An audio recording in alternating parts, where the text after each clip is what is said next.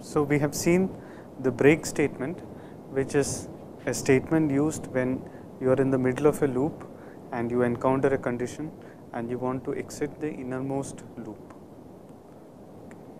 There will always also be occasions in your program when you are in the middle of a loop and you encounter some condition, and then you realize that you don't need to execute this iteration, you just can go to the next iteration. So skip the current iteration.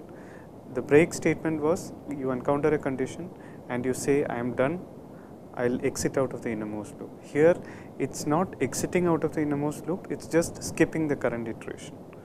Okay. For this we will see the continue statement, and let us motivate this by an example. So continue, the statement causes the next iteration of the closest enclosing for, while or do while loop. Okay. Let us motivate it with a very simple example.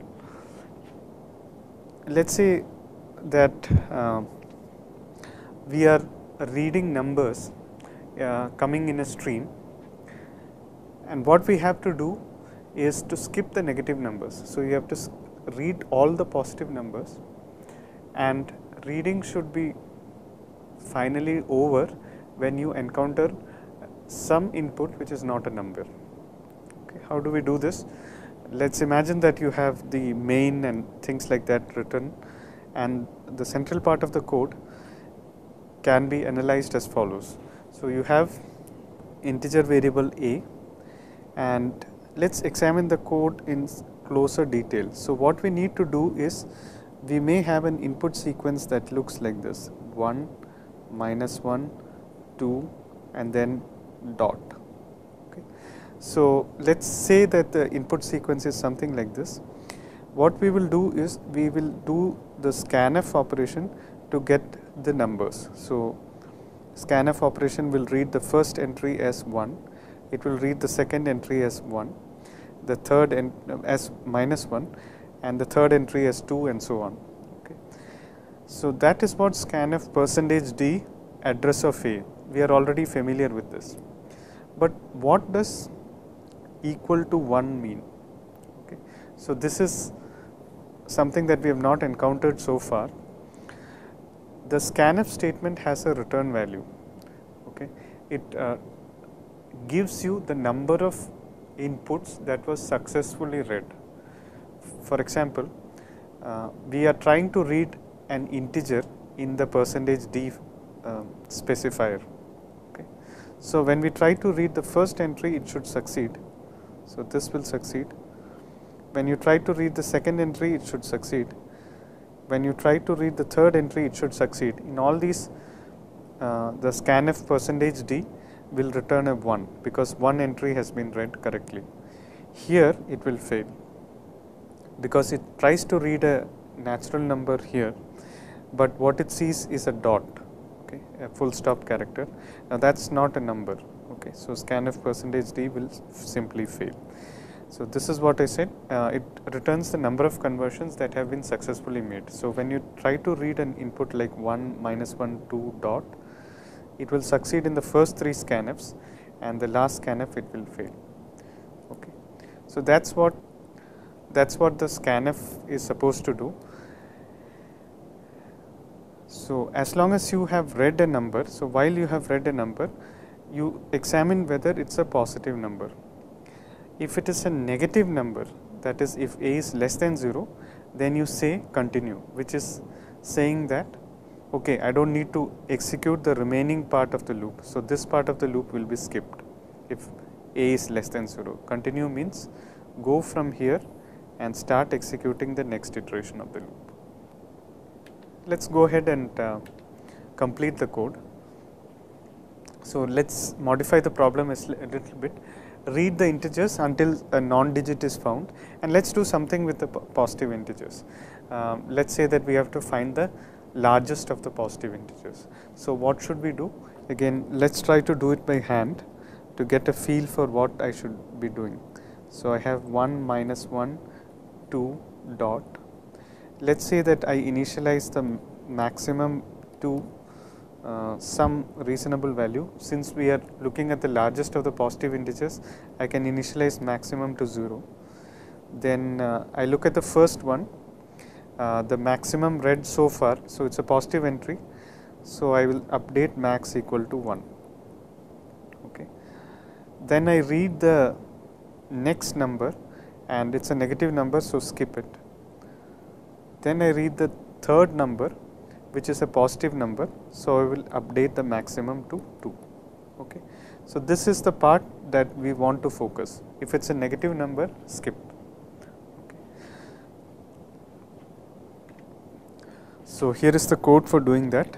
While the currently read number is while the currently read input is a number, that is why the %d succeeded and one entry was correctly read. Okay. So if a number was read, check whether the number is negative. If the number is negative, continue. Continue means go to the next iteration of the loop. Do not do what is remaining in the loop. Okay.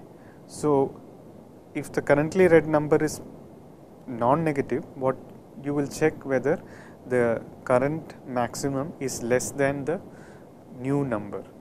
If it is less than the new number, you reset the maximum to the new number.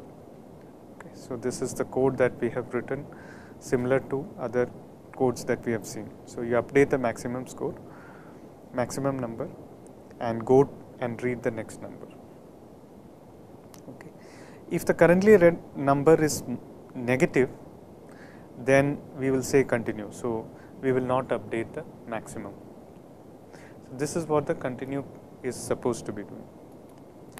Now, as in break, you can also write equivalent code without using the continue statement. So let's try to do that. And for doing that, all we have to do is make sure that the maximum is updated only if it is a non-negative number. Okay. So this says if it's a negative number, do not do the next statement. This says if it is a non-negative number, then update maximum if necessary. Okay. So it can be written with one more level of nested if. So this says that if A is non-negative, then execute the next statement. Okay. Here it says that if A is negative, then continue, which means skip the next statement. Okay. So notice that these two conditions are the negations of each other. The long and short of it is that continue is not really necessary, but if you have it, then it is useful and it makes the code clearer in certain occasions. What happens to continue in a for loop? Notice that for loop has the following form. You have for, then there is an initialization expression,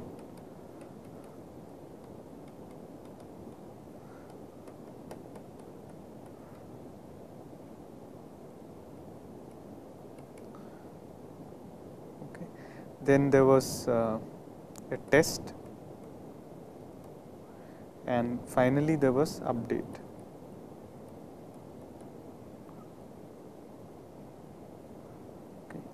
And then you have the body of the loop. What happens if you encounter a continue in the middle of the loop? Okay. In the case of a while loop, it's very clear. You go to the test expression, you go to the next iteration. The only contention is in the case of a for loop, do you go to the update statement? Okay. And the answer is yes. When you skip the remaining part of the loop, so this is the part in the remaining part of the loop that you will skip. When you skip that, you go directly to the update statement. Notice that when you do the break, so if the statement was a break, you break immediately out of the loop without doing the update. In the case of a continue, you have to do the update. Okay. And as with the break statement, the continue statement is also redundant. You can program without using the continue statement as well, but it is useful if there is already a few levels of nesting of the if statements inside. We saw in the previous we saw in the previous slide that you could avoid continuous statement by using an extra level of nested if statement. Now, if you don't want to complicate the code in that way, you can use a continuous statement. Otherwise, in other cases, you may want to exit out of the loop. In that case, you can use the break statement. Okay. So, they are extra feature that the C language provides you. They are not really necessary, but they are useful.